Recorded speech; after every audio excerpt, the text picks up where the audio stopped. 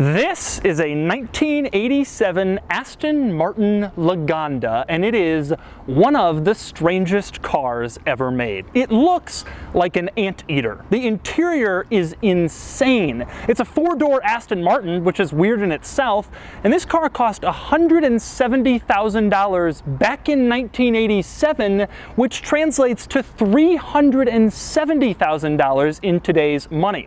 It also just happens to be one of my all-time favorite cars because it is just so weird and so rare that it's just cool.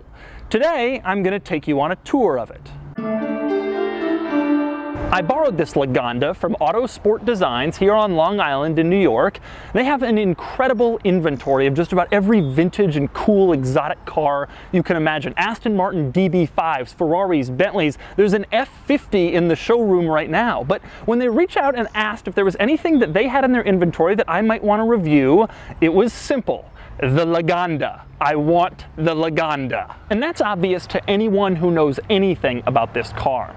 The Lagonda came out in 1976 and it was weird from day one. It was tremendously wide and flat. I always felt, truly, it resembles an anteater. It was pointy in front for some reason. The interior is just crazy. And while people considered this car ugly, I never thought that. I always thought it was cool. It was different. It was unusual, for better or worse. But there's more to this car than its appearance. You might be wondering, for instance, why Aston Martin was making a four-door sedan, but that's not as unusual as you think. Although Aston is known for coupes and convertibles, they made a sedan, the Lagonda Rapide, in the 60s. They made this throughout the 1970s and 1980s, and they currently sell a four-door sedan, the Rapide, which has been on the market for almost a decade now. Aston Martin even recently sold an ultra-luxury sedan called the Lagonda Taraf in foreign markets, but it didn't come to North America. So we've covered the obvious things. It's a sedan and it's weird looking, but there is oh so much more than that. Starting with price. Yes, $170,000 back then, $370,000 when you account for inflation, which made this one of the most expensive sedans you could buy in the 1980s. Under the hood, there's a 5.3-liter V8, which made around 300 horsepower and around 300 pound-feet of torque, and all Lagondas had an automatic transmission.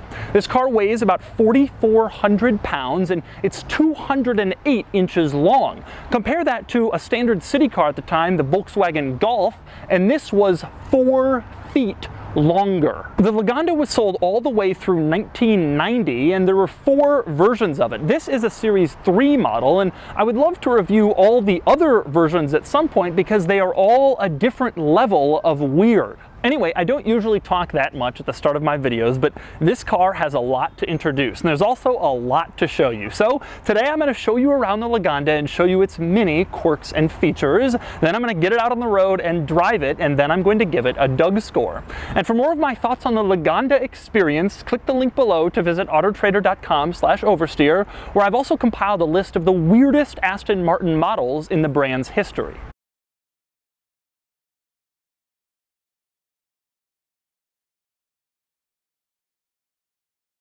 I'm going to start with the screens. Ah yes, the screens. You know how in your car you have a speedometer, a tachometer? Well, this car has old school screens. Turn it on and they give off this greenish glow like an old radar system or television from the 1980s. This was cutting edge back then. Of course, this is how modern infotainment systems are going to look in 30 years. They're going to feel exactly this outdated. Now, once the screens are on, you can see what they do. The one on the left is a little bit wonky. That's to be expected, of course, given its age. That shows your speed. The one in the middle shows what gear you're in and various other features like fuel and the car's engine temperature. And the one on the right shows the engine speed, the revolutions per minute. And check this out. I press the gas pedal and yes, the RPMs climb on this old school screen like you're playing a game of Pong. It is incredible to see this. This was probably the most cutting edge thing Aston could think of 30 years ago, and now it's just hilarious. And yes, like I showed you with the RPMs, these screens are reactive interactive. For example, if you turn on the headlights, you can see that the little headlight icon turns on in the screen to let you know they're on, just like the little headlight light would light up in your car's gauge cluster. Naturally, the screens do have a few shortcomings. For one, they're obviously incredibly outdated looking, but that's not all. They don't show the turn signals. You put on the turn signal and the screens don't show it. Instead, it just makes the turn signal sound, and you have to sort of know that the turn signals are on and which turn signal is on. Also, the screens don't show the odometer, which is interesting. This car does have an odometer, but it isn't there. We'll get to that in a minute. Next, we move on from the screens to the left, where there is this giant flat switch panel with an enormous number of switches that the driver can control. I want to start the discussion of the switch panel by talking about the font. You can see the font that they've chosen is like that 1980s radio font, which seemed very futuristic at the time, but of course now looks hilariously outdated. It's like they were trying to be high tech. Now, obviously, everything in that switch panel is weird, starting with the climate controls, which are on the top half. There are 7 different climate control settings. There's low, high, auto. Those are normal. The weird one is the off setting is actually labeled standby. There's no off, it just is called standby. There's also a little dial to the left of the climate control switch that you can use to change the temperature. There's red for hot, blue for cool, and then there's green. I don't know what kind of air that gives you. Green air? Never seen that as an option in a vehicle before. Now, below that, we move on to the headlights, which are rather unusual in this car. I'm going to cover the headlights on the outside in a minute, but first let's talk about the switches themselves. There are 4 of them. Now, the one on the left turns on sort of the driving lights. You press that and it lights up the entire switch panel with these little red lights, because now it's nighttime, it thinks, and so now you can see where all your switches are. Then the next 3 lights control various different lights in the car. There's the full headlights, there's a different set of auxiliary driving lights, and then there's yet another set of auxiliary driving lights, all controlled by these light switches. Now, the next switch is the rear window heater. And you notice I didn't say the rear window defroster, and that's because the rear window is actually heated. It has heating coils running through it. You get ice on it, you press that little button, and then it will just melt the ice right off. Now, the next switch is probably the most interesting, and that's the one marked bonnet, which is, of course, British English for hood, the thing that covers the engine in front. Now, it's not all that unusual that there's a switch for that. The weird thing is that there's no trunk release. There's only a hood release on that switch panel. In fact, there's no trunk release in the interior of the car at all. You have to walk back there with the key to open the trunk. It's also weird because the hood release is placed directly next to your headlights and your fuel door release. So you go to open your fuel door or turn on your headlights and suddenly you've opened your hood, which is not really a good situation. So when you're over there, you better look at what you're doing. Now, interestingly, you saw that the little screen could say boot open and let me know that the trunk is open if I've accidentally forgotten to close it, but it won't tell you if the hood is open. So in other words, the interior of this car will let you open the hood and tell you if your trunk is open, but it won't let you open your trunk or tell you if your hood is open. Now, next to the switch marked bonnet, you have the switch that opens the fuel door, except in this car you'll notice there's 2 of them. There's one marked L fuel and there's one marked R fuel. That's because this car has 2 fuel doors. Press L fuel and the fuel door on the left pops open and you can open it up. Press R fuel and the fuel door on the right pops open and you can open it up. Now, interestingly, the fuel doors are located in the C-pillar right here between the rear windows, which is sort of an odd placement. Maybe even stranger is the fact that it's hinged on top. So you open up your fuel door like this, and then you stick the fuel pump here, and you can pump gas. Now, you might be wondering, it has 2 fuel doors, does it have 2 fuel tanks? The answer to that is no. It just gave you the option of going to the gas pump on whichever side you preferred. But anyway, back inside and back to the switches. On the far right of that switch panel, you will see 2 dials. The dial on top controls the wiper speed, so if you turn on your intermittent wipers, you can adjust how fast they wipe using that dial. The dial on bottom is your dimmer, and you can use it to dim the dash lights and your screens. Next, we move on to the steering wheel. There are a couple of interesting items on the steering wheel, but this is not the most interesting steering wheel this car came with. The Series 2 Lagonda models had the weirdest steering wheel of all time. It had a single pillar that came out from the middle and connected to the steering wheel on the bottom. Unfortunately, Aston Martin ditched that beautiful design for the Series 3, and we got this more conventional wheel instead. But there are still some quirks. One is the fact that the steering wheel says Lagonda in the middle of the steering wheel and not Aston Martin. In fact, fact, if you look all around this car, it only says Lagonda. The front grille, the rear, the little Lagonda badges on the fuel doors, even the owner's manual only says Lagonda. Aston Martin was trying to revive Lagonda as an ultra high-end luxury sedan brand to sort of complement their sports car brand, and so it was trying to be something a little different, even though everybody knew they were linked. As a result, this car wasn't technically the Aston Martin Lagonda, even though that's how history remembers it. Instead, at the time, it was just supposed to be called the Lagonda. Now, next up, we move on to the right of the steering wheel, where there's another flat switch panel, and where you will notice another Lagonda logo for some reason. Now, this flat switch panel contains a couple of interesting things, one of which is the clock setter. Now, I made the mistake of pressing the clock button, thinking it would just bring up the clock or change it to 24-hour time. Actually, you press clock, it adjusts the clock by an hour in the screen. Or at least, that's what's supposed to happen. What actually happened is I pressed clock, and it changed the hour a few times, like it should, and then it changed the time to 9:68 p.m. Then 10:68 p.m. and right on through to some other great times like 4:68 a.m. Eventually I pressed the button to change the minutes and it went back to normal time that actually exists. Now, next up in the switch panel, there's a button marked TRST. I have absolutely no idea what this button does. And I've consulted the owner's manual. Unfortunately, the owner's manual, even though it says it's for a Series 3 Lagonda, which was a short production run, it has a completely different dashboard that it explains, so I have no idea what that does, and we'll never find out. The button on the right of that, however, is labeled C horn, and I know what that does. Check this out. The car has a normal horn. Take a listen. But if you press C horn, it changes the note of the horn. Take another listen. At the time, this was called a town and country horn. There was one horn you would use around town to honk at people, and then one horn that sort of projected farther that maybe you would use in the country. The thing I like about it is it can make it seem like two people are honking. If you're really frustrated at someone, you want them to move, you can really get their attention with two different notes of horn. Check it out.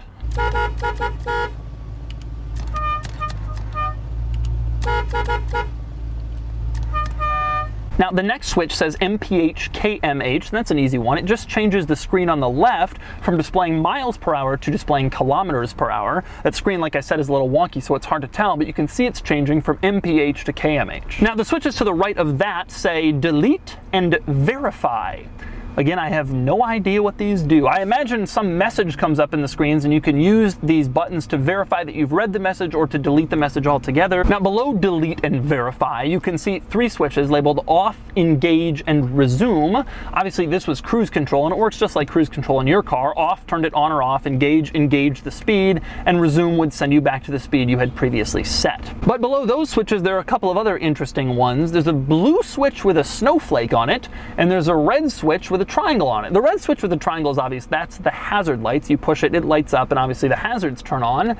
The blue switch with the snowflake is different. That one sends max air conditioning into the cabin. Oddly, it's nowhere near the rest of the climate control switches, but I looked it up in the owner's manual. That one is in there, and that's what it does. Next up, moving on from the switch panel, which, by the way, is only within reach of the driver. If you're the passenger and you want to control the climate controls, too bad. You'll have to ask the driver nicely. But anyway, moving on from the switch panel, we now move into the center console, where you will see 10 switches. They are all the exact same size, the exact same shape, and they have the exact same diagrams on them. Two arrows, one pointing up and one pointing down. 10 switches, all unlabeled, so you don't know what is what. Well, it turns out that the 4 switches in the front control the power windows, and they're arranged to correspond to each power window. And just in case you've wanted to know, the rear window in the Lagonda goes down most of the way, but not quite all of the way. That's a little Cars and Coffee trivia for you if you ever happen to see one of these.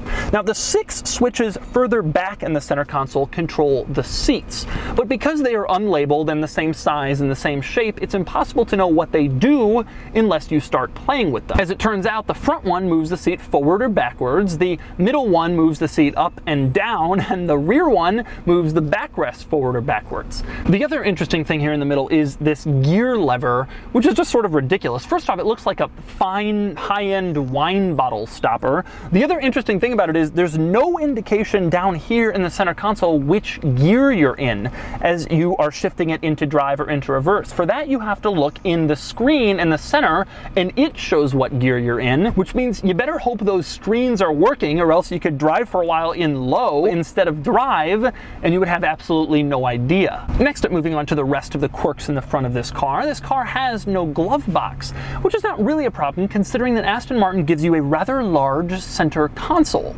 And your center console even has a lock on it, so it can function exactly like a glove box. And speaking of storage, you can see in the middle that this car has an aftermarket radio, and right above that there's a little compartment, which is obviously a storage compartment, or is it? Open the lid and it's actually the fuse box, which is for some reason placed right in the middle of the dashboard where you would expect the radio to be. I've never really seen that, but maybe Aston figured you'd have to access that quite a bit. Also, another interesting quirk, you'll notice if you look up here by the rear view mirror, there are no map lights up there. Well, that's because Aston Martin has placed the map lights up here above the seat headrest behind your head, and the lights kind of move around like an air conditioning vent on an airplane. You can sort of move them and position them to point exactly on the map that you're reading as you drive down the street. It's actually not that bad of an idea to have them up there. I kind of like it. And next up, we move on to the sun visors, which are just hilarious. You drop the sun visors just like normal. Every other car is similar. The passenger side has a mirror. That's nice. But when you want to move the sun visors over to the side to shield you from sun coming in on the side, well, you unhook them and then they move right into your face. You see, the hinge that they're on doesn't actually allow them to move over and block out the sun on the side of your face like every other sun visor. Instead, they move over, but they also move down, so they come forward towards you, and then they sort of finish haphazardly blocking the sun diagonally across that window. It is absolutely hilarious. In a $370,000 car, Aston Martin couldn't figure out side sunshades. Next up, on the seats themselves, you can see these seats are nice and plush leather with red piping, pretty standard. The interesting thing about them is they don't just have a headrest, they also have an additional headrest pillow mounted on top of the headrest for extra headrest comfort. And next up, moving on to the driver's door panel, you have a couple of interesting quirks, one of which is the mirror controls. They're just these two unlabeled sort of sticks coming out from the door panel, and you use them to control the mirrors. Obviously, it doesn't say which one is left or right. That's just something you have to figure out in time with your Lagonda. The other interesting thing on the driver's door panel is the door lock, which is one of the strangest I've seen. You sort of press it forward and backward to lock and unlock the door. Neither side really explains whether it's locked or unlocked. That's another thing you sort of have to figure out in time. And another interesting item in that vicinity, the parking brake for this car is not in the center console. That, of course, would conflict with the rows of unlabeled switches. Instead, the parking brake is located to the left of the driver's seat, between the driver's seat and the driver's door. Now, next up, we move on to the owner's manual, and obviously a Lagonda owner's manual is a quirk gold mine, but I'm going to try to not geek out too much and just keep it to a couple of interesting items, one of which, this is the service voucher pamphlet, and you can see that the first service was free for this car, and the owner never redeemed that first free service. The free service voucher is still there. We should take this thing to Aston Martin of Long Island and demand a free first service that we never got. Next up, the owner's manual itself. There are a couple of interesting items in here, one of which is on page 25. It's explaining what all those switches in the center do. Seat up, down, seat backrest up, down.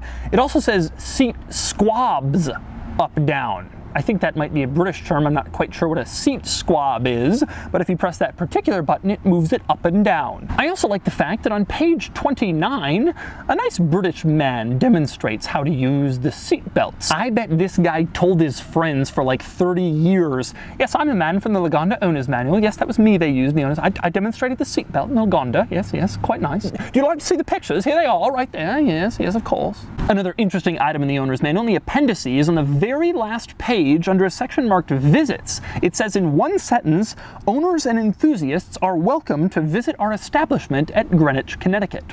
It doesn't say where that establishment is located in Greenwich. It doesn't say what time it's open. It doesn't say what you do there. It just gives you that one sentence kind of implying we don't really want you to come by, but you know, we got to put this in anyway because we got to be nice. Now next, another interesting item regarding this car, you can now see there is a giant folder sitting on top of me, and that is every service record going back for years. It is incredible how much work has been done to this car, and the owner saved them all. It's organized in tabs by year, of course. The owner was so meticulous that he even saved fuel receipts from decades ago. I am looking at a fuel receipt from a speedway in Bloomfield Hills, Michigan from April of 2004. Back then, gas was only $1.91 a gallon. Now, next up, we move on to the rear seats. And getting into the rear seats is actually surprisingly difficult. Owing to this car's unusual design, the rear door doesn't really open that far, and it's sort of angled toward you. And so getting into the back is actually kind of a contortionist act, which stuns me. It's very difficult to climb back here, which is something that would have upset me if I had spent $370,000 on my Aston Martin luxury sedan. But now I'm in back, and it's not really particularly roomy back here, also owing to this car's design. You can see I'm sitting here in a normal place. This front seat is in a normal spot, and my knees are butting up against it, which is not what I would expect from a $370,000 luxury sedan. But anyway, there are a number of interesting quirks in the back, as you might expect. I'm going to start with the shaggy carpeting. This car has this nice cream interior with red accents. It has red shaggy carpeting back here, and I'm sure it felt very nice 30 years ago when this car came out, but obviously it has worn over the years. Mostly it's just funny to see red carpeting in a car like this. Now the next interesting item is that the window controls for the rear passengers to roll down the rear windows, those controls are located down here at the back of the front center console. Why didn't they put them on the doors? Well, they just didn't. So you had to reach down and roll down the windows. Now, that wouldn't be especially interesting except for the fact that this car has rear climate control. If you open up this little cubby above the windows, you can see there is a little dial to adjust your air, how much air is getting back here. And that makes you wonder, because in most cars with rear climate control, the vents are right here at the back of the front center console. But in this car, they put the window controls there. So where exactly is the air vent that you can control in that cubby? Why, that would be behind you. There is an air vent on the parcel shelf behind the rear seats, and if you turn up your air conditioning blows on you from the back to cool you down, which is something I've never really seen before in any sedan. Here's another insane rear seat detail in this car. This car has a rear sunroof. It does not have a front sunroof. So the front passengers get no sunroof, the rear passengers get the sun exposure. Now, unfortunately, that rear sunroof does not open. It is merely a fixed panel of glass, and if you're sitting in the back, you can just look at it, and you can look out and see the world. Or if you don't want to see the world, it has a sunshade, but not like you'd expect. Instead, it has individual rear sunshades, one for each passenger, that slide across the sunroof in order to block the sun.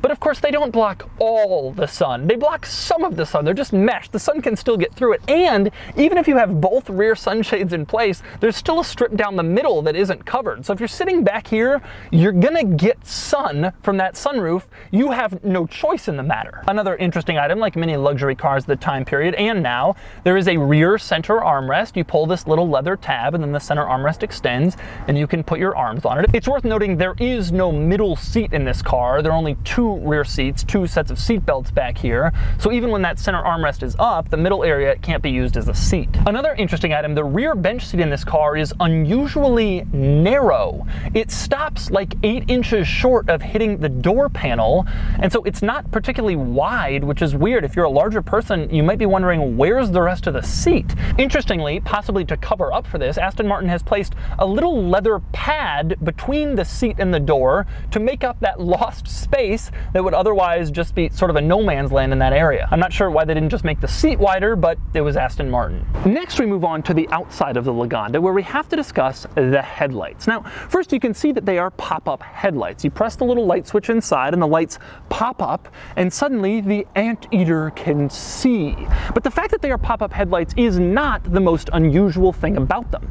That honor goes to the sheer number of lights. Remember I showed you all those auxiliary light switches inside? Well, they correspond to 1, 2, 3, 4, 5 different white headlight beams on either side. So if you have all the headlights running at once in your Lagonda, you can have 10 different lamps on while you're driving down the road.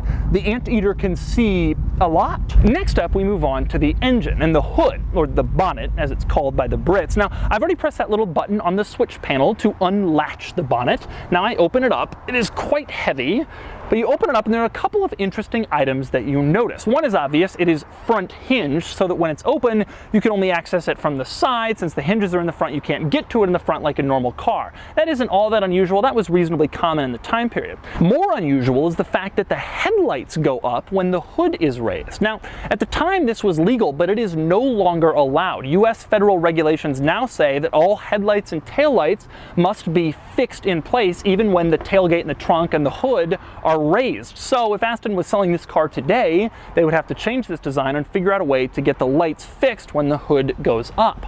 Another interesting thing under here, you can see that the engine block says on it Aston Martin Lagonda. Aside from a few other spots under the hood, this is the only place where I can see that it actually says Aston Martin on it. The Lagonda shared this engine with other Aston Martin models, and maybe it wanted to bring that point home by showing you that the engine was from an Aston Martin sports car. But by far the most interesting thing underneath this hood, near the base of the windshield on the passenger side, that's the odometer right there. That's right, because of the screens, the odometer isn't in the gauge cluster. I told you we'd get back to that in a minute. Well, it's been a little more than a minute, but you can see the odometer under the hood. I have never seen that before, and I know someone's gonna get on here and say, well, the 1946 Duesenberg had it under the hood. Fine, but that is really weird, and those are this car's actual miles. You want to read the odometer, you got to open up the hood, and then it's just displayed there like a traditional odometer, as if it wasn't weird at all. Now, next up, moving on to the trunk, and I just mentioned the thing about the front headlights rising with the hood and how that would no longer fly. Well, it's even worse in the back. When you open up the trunk, all the tail lights and turn signals and reverse lights open along with it. So if you're unloading something from the side of the road in your Lagonda late at night, you open up the trunk, no one will know that you're here. You better just hope you don't get hit. Now, interestingly, even though Aston Martin wasn't quite ready to comply with the regulations saying that all taillights and headlights must be on a fixed piece of bodywork, they did have to comply with another US regulation, and that was the third brake light. Right around the time this car was built, 86, 87, the US government mandated that all cars had to have third brake lights. This car obviously wasn't designed for it, and you can tell Aston Martin stuck a third brake light in there with like a piece of tape and a wire, and you can see just how janky of a solution this was, even though you were spending this kind of money on an Aston Martin luxury sedan. Now, another interesting taillight related item, the last one, I promise, some countries did realize that it would be a problem if the taillights disappeared when the trunk went up, and so they made Aston Martin install supplementary brake lights inside the trunk that would turn on if the trunk was lifted up. And on page 33 in the Lagonda owner's manual, you can see these lights displayed how they would have been actually inside the trunk, just waiting to be used when the trunk was open. A couple of other interesting items inside the trunk. You look inside the trunk and you'll see that it's not especially large, although there is a nice low load floor since they don't have to keep the taillights fixed and they can go up when you open up the trunk. You'll also see the trunk is nicely carpeted in red with white piping to match the interior. Also interesting in the trunk, over on the left, you will see there are a couple of little built-in items. One looks like maybe it's designed to contain the owner's manual. The other contains this large briefcase. Now, what exactly is this large briefcase? That's the tool kit. I'm not going to open it up because when you do, the tools kind of go everywhere and it's kind of annoying, but you do get a briefcase tool kit when you buy a Lagonda. And next up, we move on to the wheels. Now, the wheel design isn't particularly unusual for 70s, 80s cars. It looked pretty normal at the time. You can see the Lagonda logo is sitting sitting on a little plate that covers up the lug nuts. Now that also is not that unusual. A lot of cars had their lug nuts covered back then. The weird thing about this one is it requires a key to get that little plate off to access the lug nuts. You have to insert a key in that little keyhole, and only then can you take the plate off. The idea was for security, so other people couldn't steal your wheels or tires, but I bet a lot of angry Lagonda owners found themselves on the side of the road trying to remember where they put that key when they had a flat tire. And so those are the mini quirks of the Aston Martin Lagonda. Now it's time to get it out on the road and see how it drives. All right, driving the Lagonda. The first thing you notice is that the pedals are kind of offset, and the brake pedal, I revved the engine a couple times thinking I was pressing the brake pedal when I wasn't. The gas pedal is kind of far over to the right. And on the road in the Lagonda, I've always wanted to do this my entire life. The steering wheel is way too small, given the size of this vehicle. Oh, this is great. Driving down the road, looking at those screens like a late 70s, 80s video game. The brake pedal feel is just horrible. You push down the brake pedal and there's an enormous amount of travel, and it doesn't really slow down all that well. There is a decent amount of headroom, even though it kind of looks like on the screen like there isn't. I actually have at least a couple inches, and of course I can use one of these switches, hard to tell which one, to put my seat down. All right, I'm kind of giving it some gas here. The RPM screen is climbing. It's not fast. It was surely fast back then. I mean, it's not like it's lost a lot of power. This car doesn't have any miles on it, but standards have changed. That's the difference. If I saw one of these on the road, and I don't think I ever have before, I would just lose it. I would absolutely lose it. Like seeing an Enzo or an F50 or a Veyron. I'd flip around, I'd turn around, I'd follow the guy, I'd scream at him. If I saw a Veyron, I think I'd get less excited than if I saw one of these. Like, what is this car? It's just ridiculous in every capacity. It drives reasonably well. This one feels very, very smooth, and I can tell when I'm starting it up and stuff in the video, it feels very smooth.